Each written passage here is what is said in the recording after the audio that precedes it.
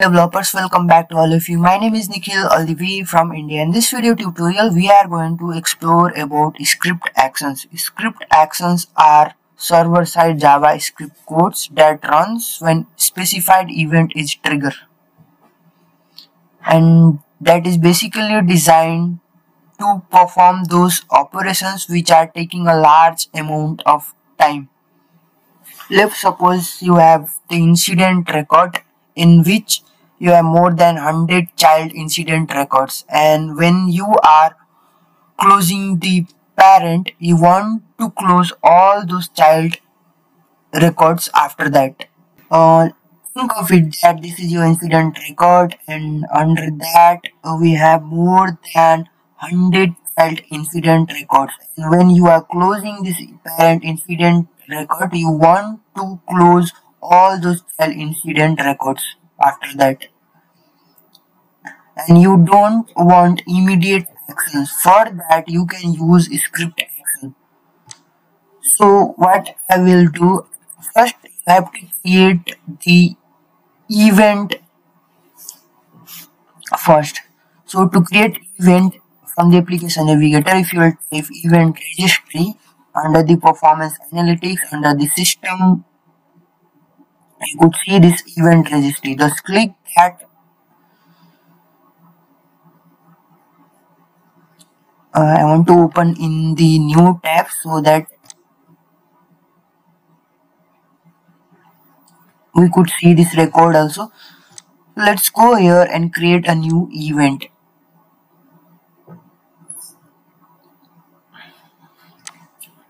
Let's say that uh, incident dot close dash child underscore records. Okay. And let me take the incident record dot list.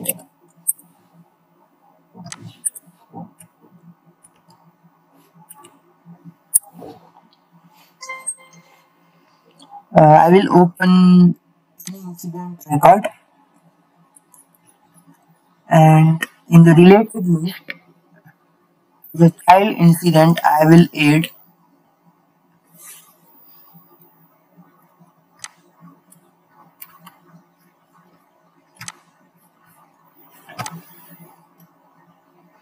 all the child incident.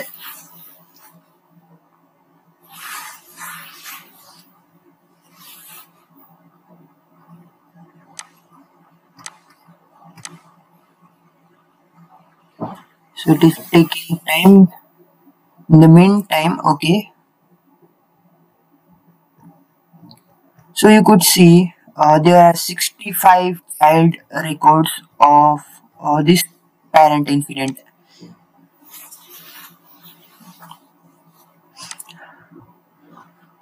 So table I will select here is the incident only, because we are going to execute the script action for the incident record.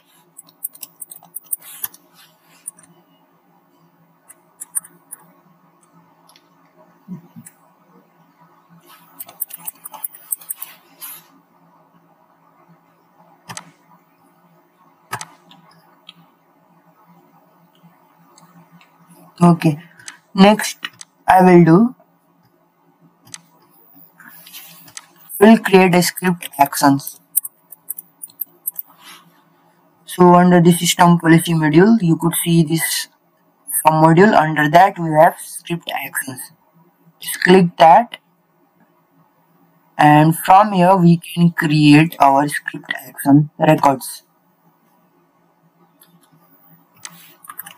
Close child incident, and here you have to specify the event. Just now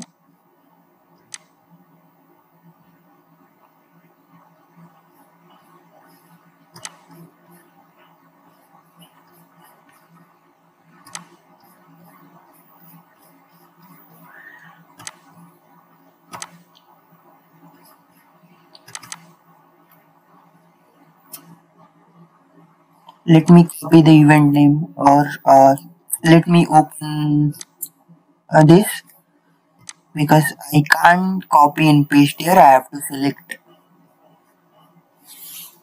and A B C D E F G H. This is the one. Okay, and make sure that your script action is activated by clicking this checkbox, else it will not execute and you will say that it's not working. And another thing is that the community says that script execute action executes in global domain only. Okay, so friend,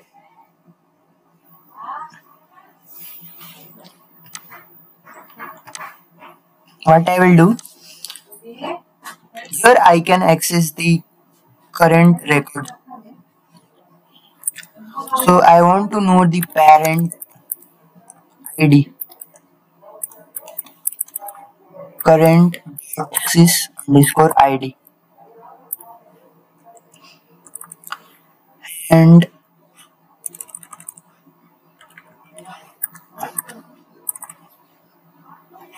parent table also,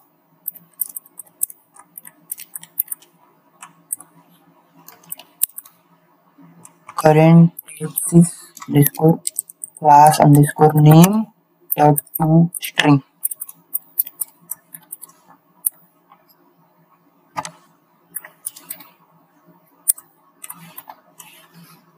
Okay, let me write the slide record. For now, what I will do, I will just update the walk notes to make sure that our script actions is working correctly. So inc gr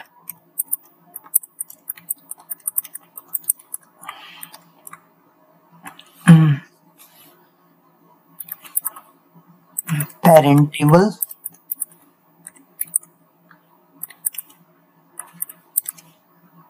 and if you have no idea about the glide record, I recommend you to watch my previous video wherein I have uploaded about the glide record and glide aggregate.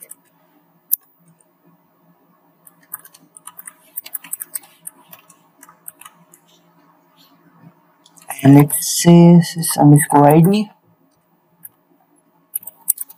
and id.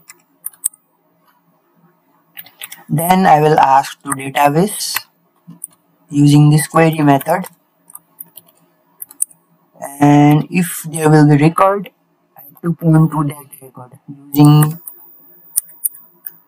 incgr.next method. Post that, let's suppose a text I am passing through the parameter event.param1. We'll discuss about this param1, param2. You don't worry. And from here, cr dot, I have to update the walk notes. Set value is the method. Another way, by doing dot walk underscore notes equal to text. And after that, I'll write this line to update the record. Nice. Let me format it,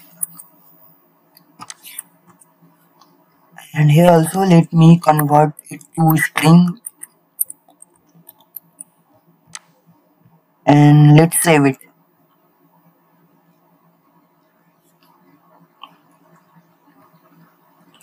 For now, what I will do, I will execute this script action through the background script, because we haven't we didn't know about the business rule, because I haven't uploaded about the business rule. I meant to say, mm, background script. Let me open this tool. From here, I will write the. So what I will do, I will just copy copy this things here also, and here we know the table, and we also know the record. So let me copy the record number. So inside the if condition we have to call the event, and that event will execute this script actions when that will get the chance in the event queue. Yes, dot event queue, and the event name here. I thought I would have opened.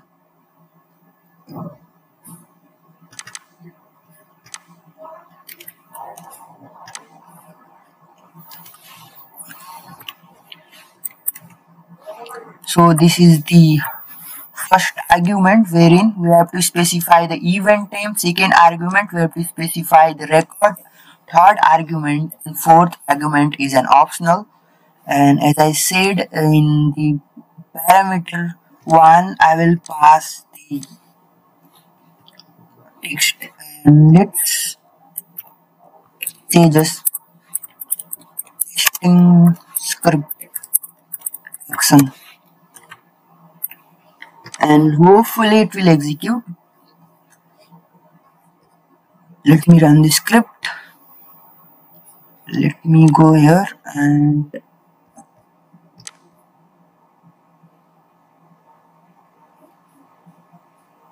okay, it has not executed.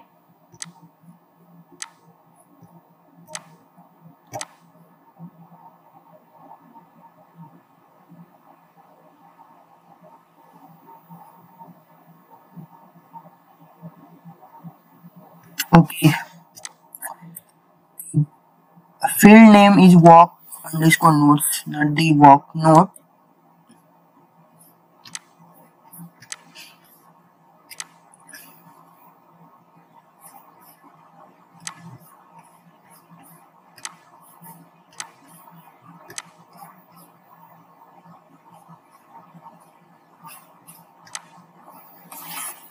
Incident dot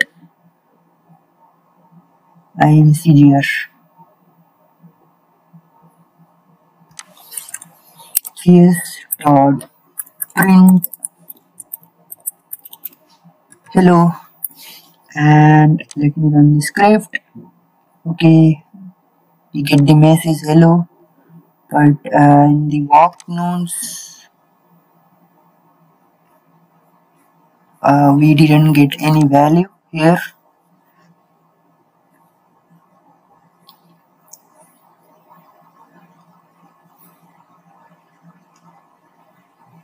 Parent ID, we are missing something right here. What I will do, I will log gs.info and text, and let me save.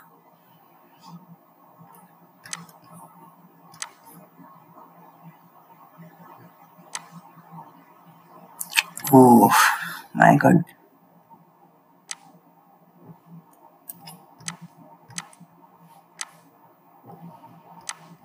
We know how to find our execution history, script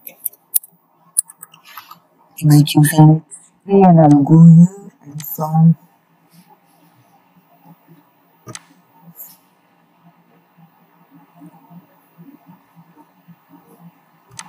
to that. Okay, this is gateway. Oh, this is the one. Let me open.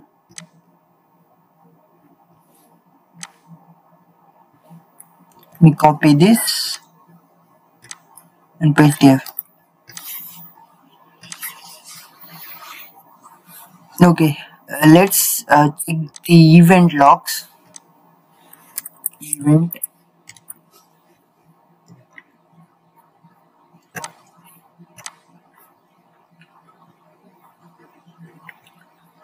to matching, just testing script action. So in the parameter one we have passed this value. Let's check the log also, system log.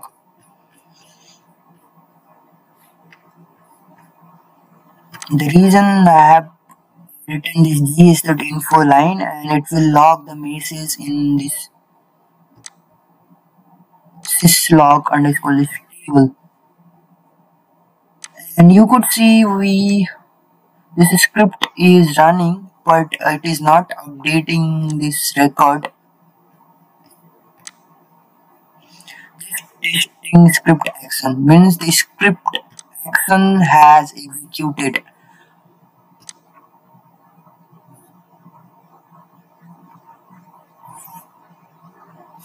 Parent table. Okay, let me print the parent table also.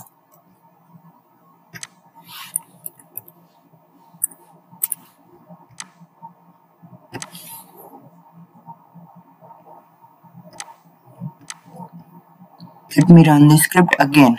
Okay, let me go here. This time I have to put.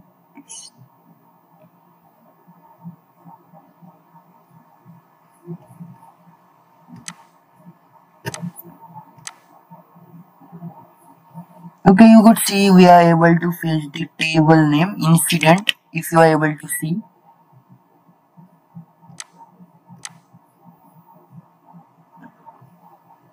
and what is missing here? Work notes. Let's print the ID as well. I just wanted to know that why it is not updating the record.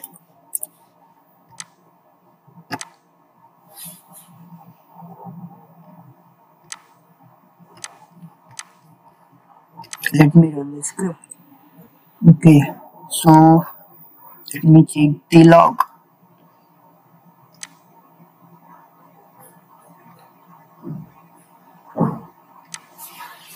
I'll say that just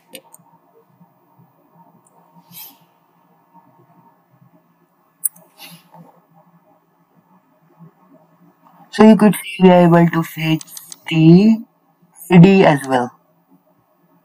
Let me check my code then. Okay, here we go.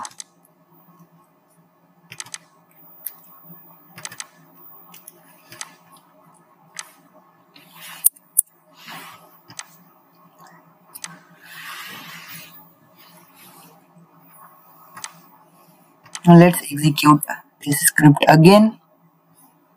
So if I will go, and so you could see this testing script action. The reason it wasn't working is that I have written the gr instead of inc underscore gr. Now next I have to do is that I'll query all the style incident records. I will just write the script. I'm not going to update this records. I am not going to close this incident records. For you, all we have to do here is that if I will open this record, any of the record,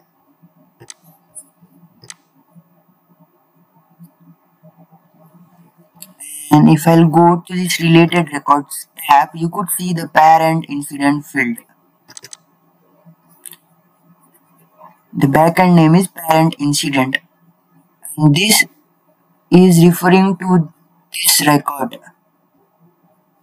So here I will update the parent underscore field. So this is the parent ID, and after that only I have to do here is that I have to close those incident, set value, and I will update the state and I'll give the value, which is this one, close. The backend value is 7. 7. Post that dot update multiple is the function, and to make sure update multiple, see, this is the method by using that you can update multiple records. So here I have to write that, and in this case it will update all the child records. So this is the way to call the script action. You can call the script action from anywhere, from script include, from business tool, but the community says that the script actions you are creating, if it is in global scope, then only it will work. So friend, thank you for watching.